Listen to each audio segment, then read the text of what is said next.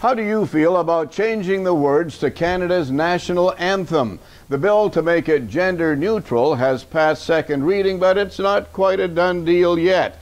Bill C-210 would have us change the words "in all thy sons command" to "in all of us command." The issue, they tell us, is to make the anthem more inclusive, to make women a part of the national anthem. If that is the intent, then Dr. Charles McVetti is asking, what about the French version, which he says talks about our forefathers? Some say it's really just about being politically correct.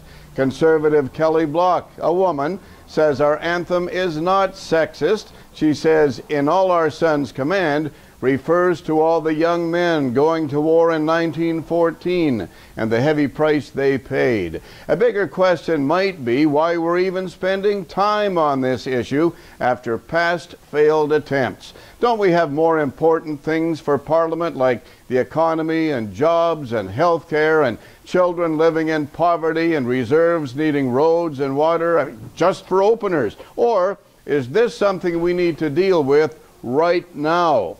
Let me know what you think. I'm Bob Layton.